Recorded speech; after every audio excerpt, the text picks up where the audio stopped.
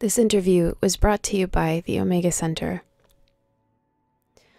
The Omega Center is an online forum striving to facilitate a deepening of consciousness, conversation, and connection as we seek God in our scientific age. The website is dedicated to education, formation, and inspiration in the converging fields of science and theology, and exists to support the work of author and theologian Amy Edelstein. I'm sitting with Amy Edelstein, who is an educator, an author, and a public speaker on the topic of how mindfulness impacts transformation of self and society in education. In 2014, Amy founded the Inner Strength Foundation, a nonprofit organization that supports over 2,000 inner-city teens with mindfulness and cultural development.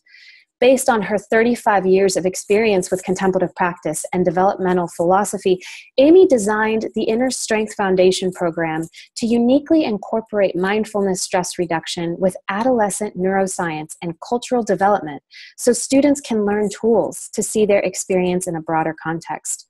Currently the subject of a research study by Syracuse University, whose pilot has already showed really significant positive results. The Inner Strength Teen program is committed to a long-term transformation and evidence-based results. Amy, thank you so much for joining us this morning. You're welcome. It's a real pleasure to be here. I thought for us to begin, just to ground our listeners in a little bit more about your work, if you could explain how this intersection of mindfulness and public education started for you, and what is unique about this approach?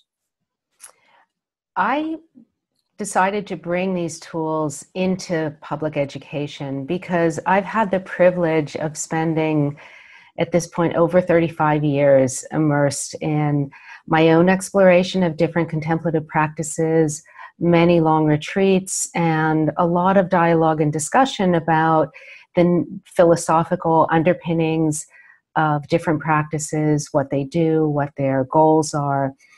And what's motivated me from the time I was quite young was to envision ways that our world can work better. So I've always been interested in the structures of culture. And our structures of culture aren't just practical scaffolding that build our cities and our education systems, but they're also the philosophical underpinnings. And when we understand the worldview that we're using and we design according to the higher potentials that we can intuit and see, then we have a better chance of creating more creative, harmonious, and deeply purposeful ways of living together.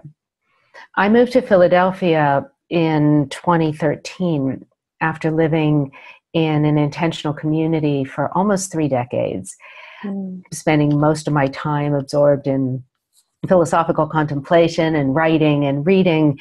And I wanted to do something that would impact the culture of the city. This city is one of the 10 largest cities in America, and it's the poorest of the top 10. So the issues that you're dealing with here are, deeply intractable.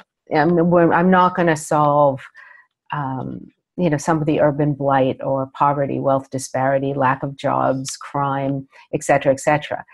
But I felt that I could impact the way that students think, the way that they engage with the complexity in front of them, the way that they can see their own experience in a broad swath of time. So can they look back and see the influence of 300 million years of brain development on their experience right now? Can they look at the last 800 years of cultural development and the shift and complexification of our lives, the shift from modernity to post-modernity, greater freedoms, more opportunity, more option, less social support, less direction, less depth. So I thought, if I can empower as many kids as possible in high school when they're really thinking about what am I going to do when I grow up, what's my contribution going to be, how can I think differently, if I can empower them to engage, then their creative potential is going to be liberated to address a lot of the structures and culture that need change. Wow. So, what we're talking about is a complete shift in perspective. It seems like your work is concerned with allowing students to transcend their very kind of myopic perspective that tends to be how we culturally look at ourselves and our world from my own little corner of the universe, my own little experiences, and to have a much more evolutionary view of themselves, of society, which that kind of elevated perspective is very empowering, because then you can begin to see how you can participate in changing things and exploring new possibilities and new creative unleashing new creative potential. So exactly. yeah. Did you want to ask a question? Yeah, I was just going to say, so how does mindfulness in particular play, and how does if you could explain for us a little bit, what is a contemplative pedagogy, and how do you bring that into the school system? What has your experience been with that? They're good questions. And when I use the term mindfulness, I use it in broad strokes. I have done classical mindfulness, insight, meditation training, both in the Theravada tradition and the types of mindfulness that are done in the Mahayana tradition, as well as in some Vedantic practices also cultivate that kind of focus and awareness and attention. I use the term more loosely, so I'm not specifically teaching a labeling focus, but I am working with breath, awareness, presence, the ability to separate oneself from one's identification with thought. So this is a powerful thing for any age group, but when you can take 17-year-olds and show them that there's a difference between mind or brain, the organ of perception, thought and feeling, the objects of perception, and awareness, that backdrop that seems to be aware of the two, they can really begin to get some space from the things that really upset them. And when they can get some space from the things that upset them, they're better able to self-regulate. They don't lash out in anger. They don't take to self-harm. They are able to focus on their academics, and they're able to move through challenging times of grief, loss, disappointment, and trauma. The trauma mindfulness work that I do is a little bit more body-based. So we do body scans, we do breath awareness that gets the students in touch with their physicality, because that tends to help them be able to handle extreme anxiety. And a lot of the students that I teach are in honors programs. So they're taking advanced placement classes and very rigorous classes, but 82% come from families of poverty. So 82% of these kids are at the poverty line or below, which means they're living in neighborhoods where there's drug addiction, gun violence, and just a very rough environment. So they've seen a lot, and it's very hard for them to settle down. So I use the mindfulness tools to help them relax, get calm,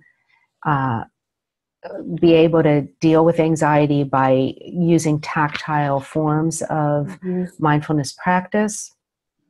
But I also like to push them to really explore who they are, what awareness is, what thought is, and all those more complex questions about the nature of mind. And I let them know that as advanced as neuroscience is these days in mapping the parts of our brain that can measure, that are responsible for different emotions, the hard question in neuroscience is, why are we conscious at all?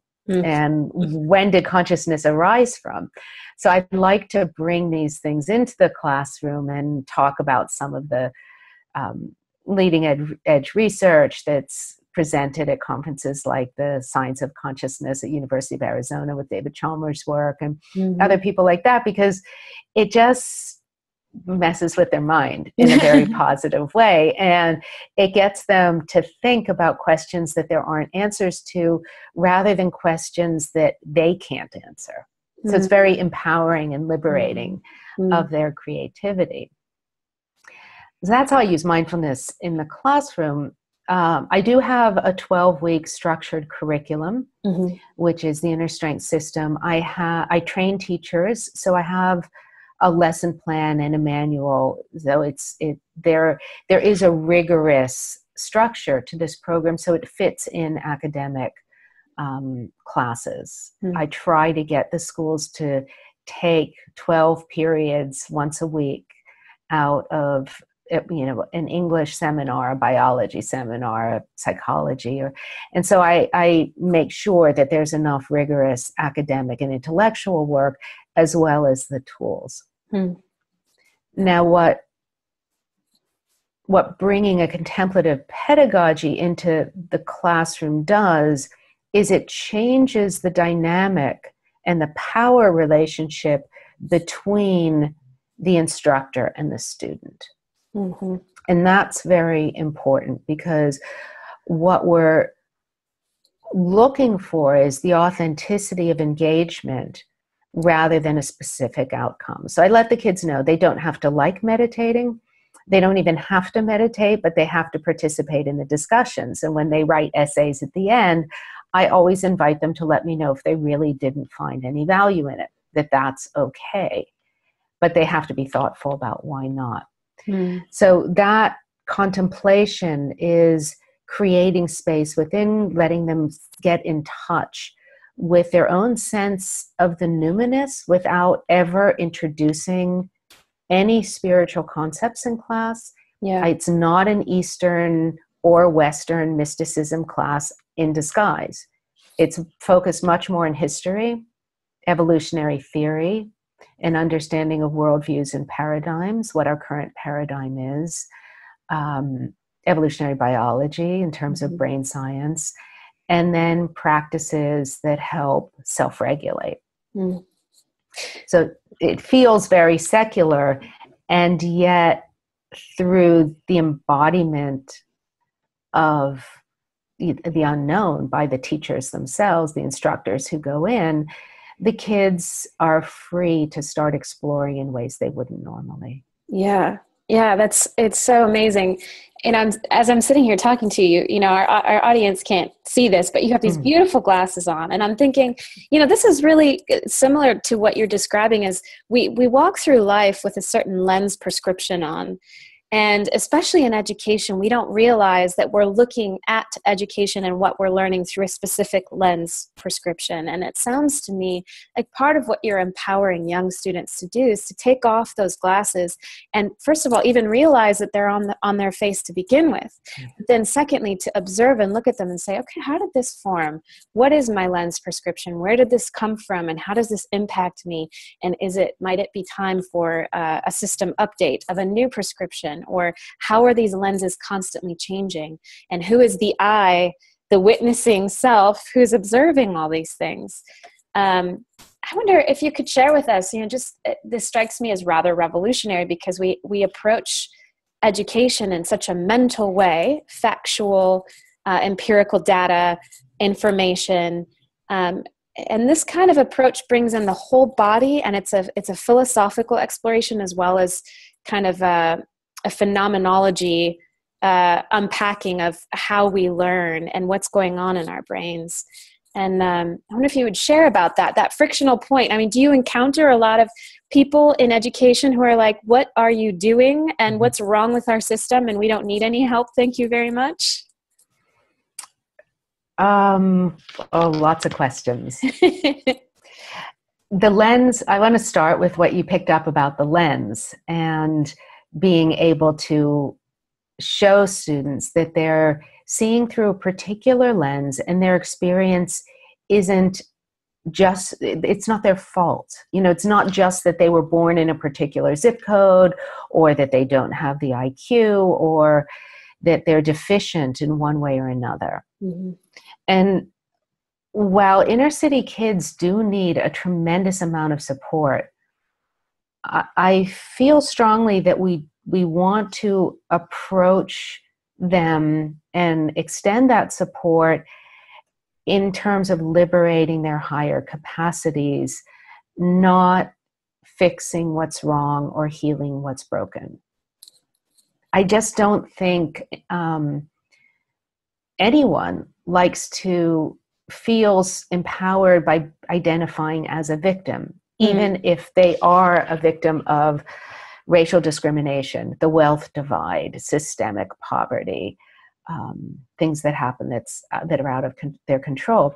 If you can liberate their potential while acknowledging and giving them space to self-heal and to move beyond in a safe and supportive space, then you're really accessing and activating and getting them to trust that life force, that part of the human nature that we can't really identify, but seems to move in these mysterious ways that are life positive.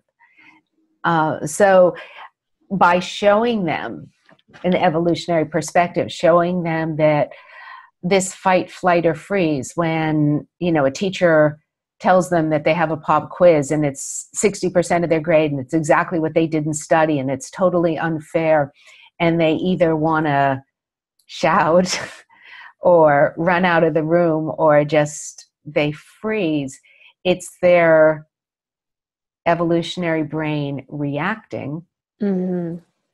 It's not their fault. It's not because they're out of their control. But as they understand that, there's less self-criticism. And as there's less self-criticism, then they can take a few breaths, wait till that adrenaline dies down, and then proceed. And they really, when they get that, they feel so free and empowered. Even though it doesn't change, it may not change that experience at the time. They may still react. So it's not about just behavior modification and control. And so I think that's a very important part of shifting worldviews.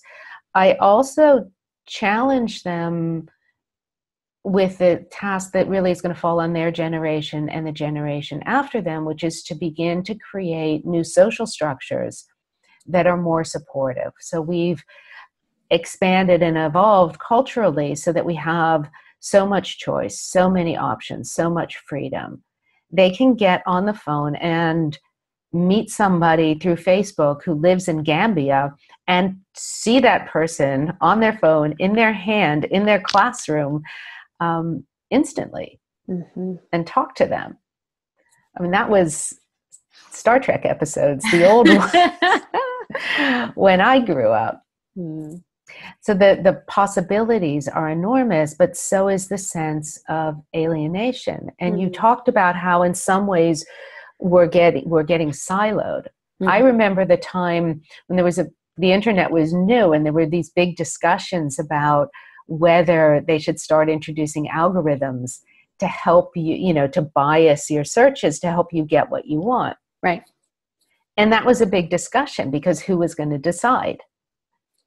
And then, of course, the internet grew so fast that it became unwieldy, so you had to do that. But then you realize that we're, for positive reasons, getting fed certain things that are narrowing our world. Now, if I want Vietnamese food near me, I definitely want to type Vietnamese restaurant near me so I don't get a Vietnamese restaurant in Vietnam. It's not really going to help me for takeout. Of course, it's useful, but it has limited us in certain ways. So we are starting to see through a worldview that's not really our own construction.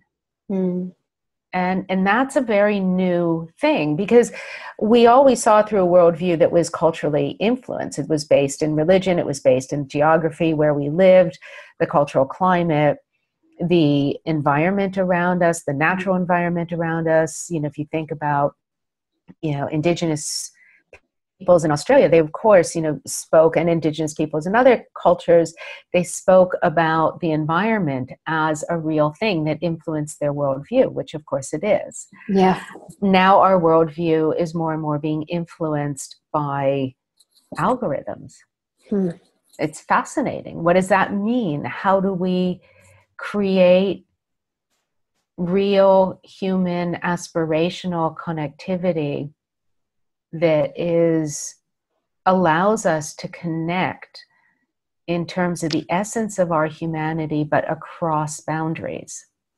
So how can we be in this hyper global world that we're in, not lose that, not become small and parochial, while fostering the kind of depth of human support, respect, spirit that you could think would be more easy in more simple environments. So these are the challenges that I tell the kids that are up to them and their generation, the next generation, to start figuring out.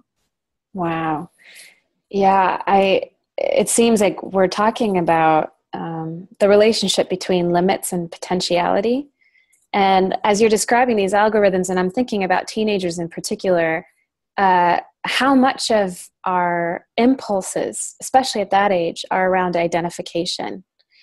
And the relationship between identification is no longer a private ordeal. I am no longer just talking about, am I a girl who sits at this table? Am I hanging out with this social group of people in my high school? Because I'm online, that identification is now impacting these algorithms that you're describing. And so it's impacting what is being brought to me from the external outside world, as well as what limitations are being placed on my potential, and in very, very subtle ways through messaging and commercialism and the impact of the advertisement world. And so, yeah, I think identification is a really tricky, subtle thing. And it's curious to me that we don't spend more time exploring that and discussing the impact that it has. And from a neuroscience perspective, what is happening in the brain of a teenager that drew you in particular to that age group, but also that kind of pinpoints like the immense potential of that age, and how creating these patterns at that time can have such a long range of impact into the future? That's a great question. There were a few questions in there, but maybe I'll start at the end because that's the one I remember the most. Well, what draws me to this age, there are a couple of things. I started my own meditation exploration when I was a sophomore in a 2,000 student high school in Pittsburgh, Pennsylvania, where I didn't fit in. And it was the 70s, so we were still inspired by the 60s idealism, and it was post-Watergate. So I was very cynical about what was possible. So it was an interesting time. And I found a book. And so I started with a book. And it really picked up on experiences that I'd had when I was really quite young. When I was 4, my father, who was a physicist, particle physicist, used to explain subatomic particles to us. So I used to sit there and look at my hand and press my hand on the dining room table, which I remember very vividly, and try to figure out if I pushed really hard where my fingers ended and the table began. Wow. You know, because if it's all space and the electrons are swirling around in my fingers and they're swirling around in the table and it's the same electron substance, what's the difference? Right. Where do I end and where does something else begin? So this was something that he kind of planted in me at a very young age. And then when I was in grade school, in early grade school, I had the opportunity to live in Israel for a year. My father was working on an experiment there with other physicists, and I went to school as a 3rd grader. And I had a real connection with the land and with the history in a way that my secular upbringing hadn't prepared me for at all. So there were seeds of questions that were there from a very young age, which most people have. And then when I was in high school and frustrated, I just found books. and I read Be Here Now, and I read Autobiography of a Yogi, and I read Richard Hittleman's 28-Day Guide to Yoga, and that's just gave me enough to start looking. So when I thought about working with this age, what's nice about 16, 17-year-olds, 11th grade, 12th grade, is they can self-reflect. They're developed enough so that they're able to objectify their own sense of self. When I work with younger kids, which I really don't, I try not to work in middle school, just because it's a different program. My program demands a lot of them, and you have to be a little bit more developed to do it. But I can see that ninth graders have a really hard time objectifying their thoughts and feelings. They can't really step outside themselves and see themselves. Yeah. Whereas once you're 15, 16, 17, you can. So that's why I like that age. And from a neuroscience point of view, there's a specific thing happening in the brain during the period of adolescent brain growth, which they define as between the ages of 15 and 22, or the outside 12 and 30. They're not. And during this period of brain growth, one of the things the brain does is an activity called pruning. Basically, we have billions of neural pathways that have developed since we were in utero. And during the period of adolescent brain growth, the brain literally goes and gives itself a haircut. So it snips away the extra pathways, and it preferences those pathways that are most strong. Wow. So that's powerful. So the habits formed during adolescence are, they're not totally predictive, because the brain does change. They have discovered neuroplasticity. So, but it's very hard to repattern the brain. Teenage addictions are much more dangerous than adult addictions because of what's happening in the brain at that point with this brain pruning and biasing. So getting the kids to start practicing being still and letting go of thought and paying attention to what's happening in their body and using their awareness to work with the breath and work with their physicality and learn how to self-regulate and de-stress and dial back it's really beneficial at this age. Because they have the capacity to understand why they're doing it. So it's not just a game like it is in grade school. And it's the time when the brain is making important decisions. Right. So it's even more important to have kids learn age-appropriate mindfulness practices.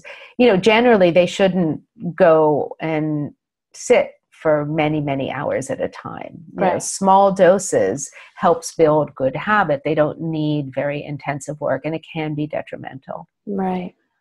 For your audience, and I always tell the teachers this, mindfulness isn't the magic pill that's going to take everything away. And kids can have adverse reaction to it. And it's really important that anyone introducing contemplative practice in a school understands and is respectful of the power of mindfulness practice, that when you are still, different things can come to the forefront that the kids aren't prepared for. Yeah. It can trigger anxiety. And if there's been some kind of sexual abuse in early childhood that they don't remember, there can be disassociation. So the person bringing this into the classroom carries a tremendous responsibility. Yeah. To be very familiar with the tools, understand the discomfort, be watchful and sensitive for signs of discomfort in the students that need to be responded to, that they just need to be gently brought out of the breathing. And unfortunately, I have seen several kids experience panic after a minute in a very distracted classroom. So I'm not talking about 20 minutes of practice. And yeah, I like to bring that in because these tools are new and they're great, and I love them, and I think it's really valuable. But I want to encourage anyone listening to just be very aware and very sensitive, because we never know who's in front of us. We never know what's happened to them. We never know how they're going to respond. And we want to make sure that we're leading with empathy and sensitivity, and not with fixed ideas about how great these tools are. Yeah. And it seems like that's a byproduct of our understanding of both education, but also spirituality as being a form of transcending the body or escaping the material realm. And it seems like a lot of what I'm discovering around contemplative pedagogy is the importance of context and embodiment, and we cannot bypass trauma. And I feel that so much of spirituality is sort of awakening to that recognition, to the very, very subtle ways in which some of these spiritual practices have become disembodied and are sort of promoting a bit of spiritual bypassing past the physical needs of the human body, past the stored traumatic memory that can often be present in the body. And so yeah, I'm very grateful that you brought that up. Is there a resource? I mean, I know you do this training, but I wonder for our listeners, if you have a resource that you recommend to people who are interested, maybe educators who might be interested in exploring this further, that you would recommend. The work of Peter Levine is really beautiful, and he's probably the most popular and experienced, and he has some very good tools. A book called The Body Keeps the Score by Bessel van der Kolk is also a really great resource. If, Bessel has really a wealth and depth of clinical experience, and he's really gone quite deeply into this. So, those two resources would be good places to start. Kenneth Ginsburg is at University of Pennsylvania. He's also the head of the national health work for the Covenant House. And the Covenant House works with homeless youth. And so he's also an MD and has done a tremendous amount of work. And those three are the resources that I've felt are, anyone can get something out of all of their work, whether you're an educator or not, and whether you understand these tools or not, whether you're a parent who just wants to parent better. And, with all this talk about trauma and anxiety, parents are worried about instilling their kids with trauma and anxiety. So Kenneth Ginsburg's work is really good with that. He has a nice book for parents on, of course, the best thing for kids is knowing that the adults in their lives love them and are there for them. And are rooting for them. And then mistakes are made by all of us in all our relationships, and it's not the end of the world. So a fearful parent is not that helpful, whereas a parent who can extend that love and trust of themselves as well. Yeah. Oh, that's beautiful, Amy. We've been sort of dancing around talking about evolution and how the perspective of evolution could be so helpful in developing that awareness that you speak of. And I wonder if before we close our wonderful conversation, if you could just touch briefly on your work with Teilhard, your encounter of his work, and how it's animating your current exploration of teaching young people mindfulness. I love the work of Teilhard de Chardin, and I love the fact that he was really a man of his time. He's an incredible mystic, but what I like is his one of his most often quoted lines, which I'm going to butcher, but it's about the second discovery of fire. Yeah.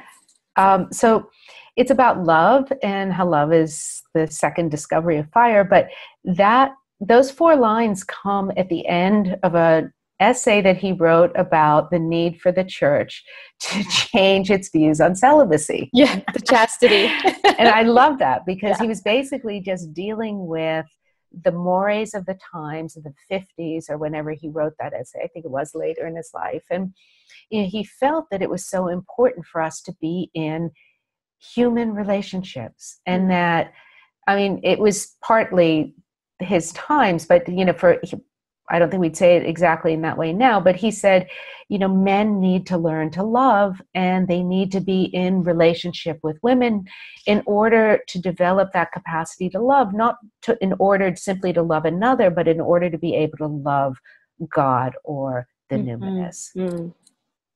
And which I think, he just showed so much engagement with the structures of culture of his time.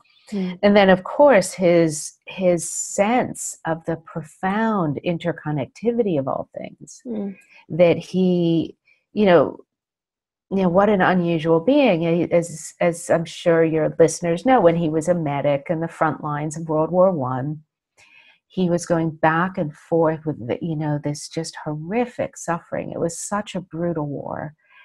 And during that, he started to really articulate his first understandings of the interconnectedness of all things, and how we live in a world that is constantly moving and changing.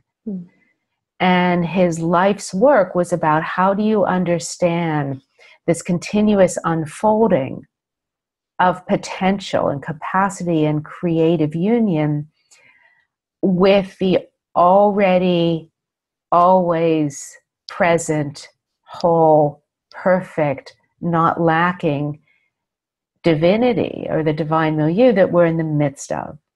And that profound and beautiful tension of the grace that we experience when we really tap into that sense of perfection and wholeness and cosmic beauty, that has nothing to do with the blemishes and suffering and fracturedness that we see in the world around us, that we can know that very deeply, and also see the division that needs healing, even though at one level there is no division. And we can also see that there are not just healing division, but there are new potentials and new aspects of connectivity that are being brought into the world that didn't exist before, as we're also losing things that because of our complexity that did exist before. So what I love about Teilhard is just his immersion in all these ideas. And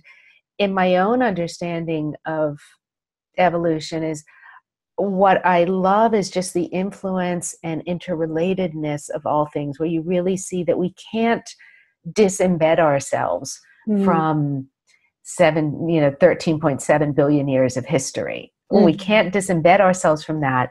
And yet also there's a part of us, or dimensions of us, that also seem to be outside of time. And we can't really understand that, but we can intuit it.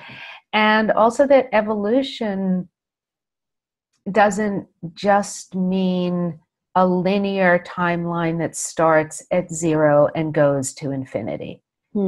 If it's infinite, if the nature of consciousness or God is infinite and has no beginning and no end, then it has no beginning and no end in all directions. The beginning and the end, and the up and the down, and as the Tibetans, Buddhists like to say, all 10 directions. Yeah. And I really feel that to truly inhabit the profundity of the evolutionary worldview that Teilhard was pointing to, our view of evolution needs to be multidimensional, multidirectional, and it needs to rest in the non-dual nature of form and emptiness, and not just bias form and the unfolding of things as divorced from emptiness and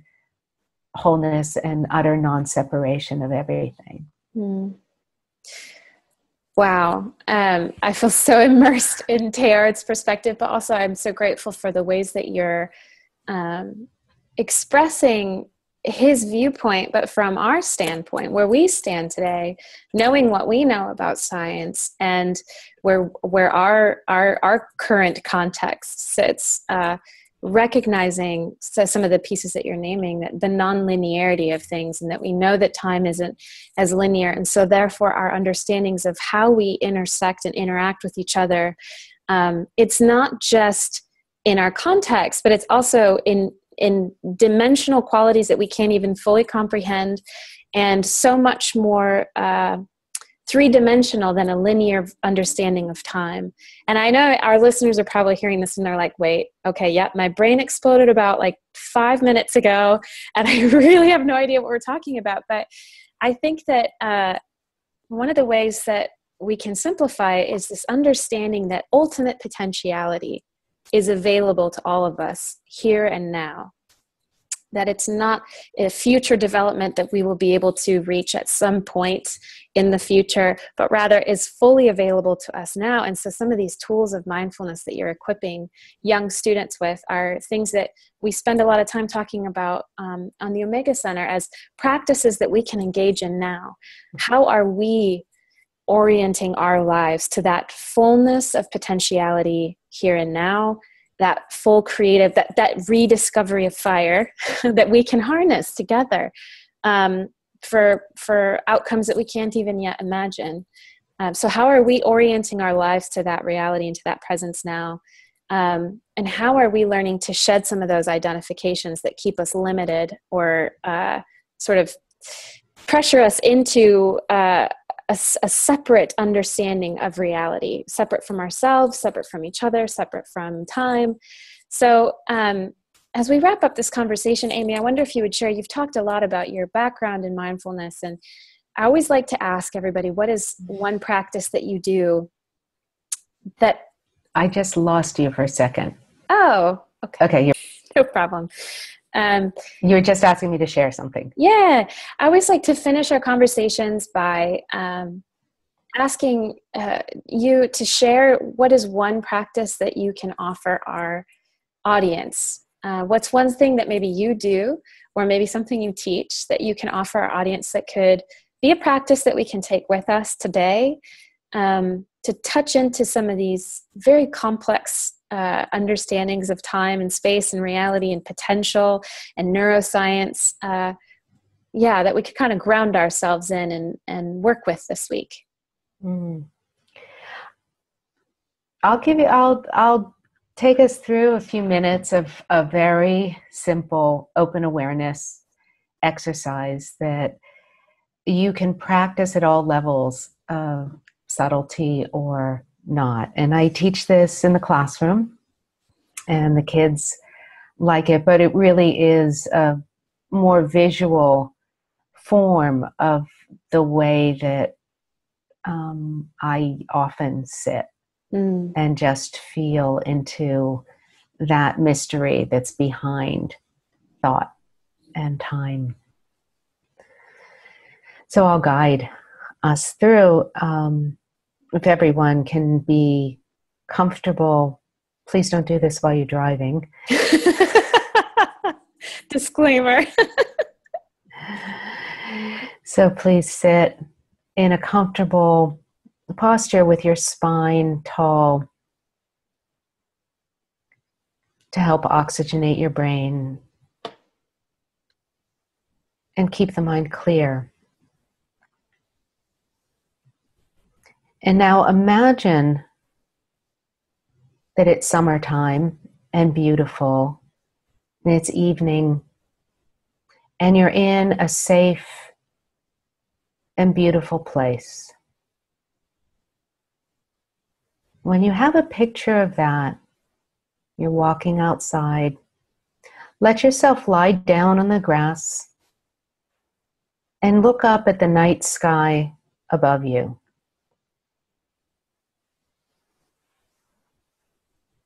And at first, you'll start noticing the brightest stars, the planets.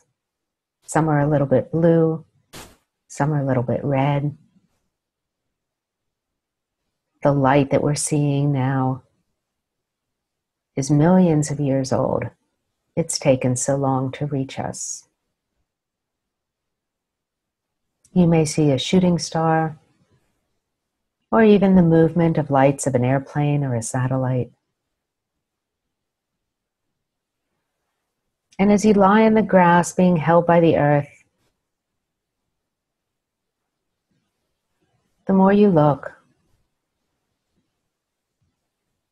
the more little pinpricks of light appear.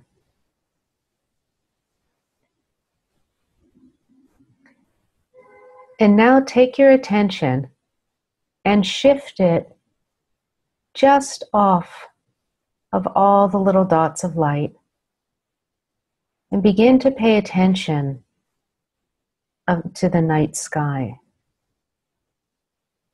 to that dark black space that extends in all directions.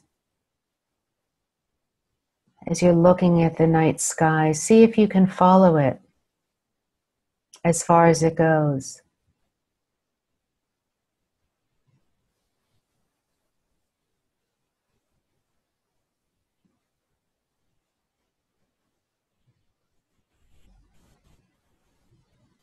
And each time your attention moves back to the stars or your thoughts, just move it, shift it ever so subtly, and just pay attention to the space,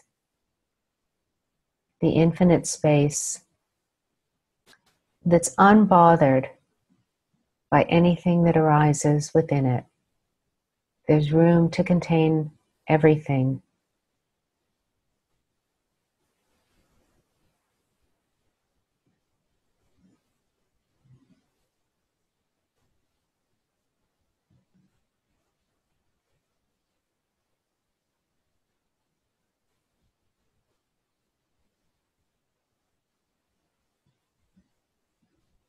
Be aware of the qualities of expansiveness that arise.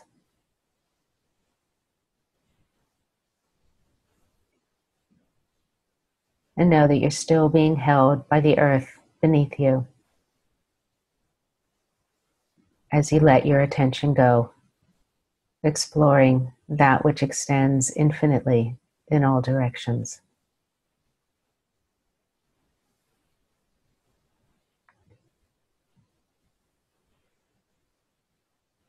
And now we can bring our attention back and finish the exercise. Thank you so much, Amy. This has been such a rich dialogue. So grateful for you and your incredible work. Thank you so much. It was a pleasure.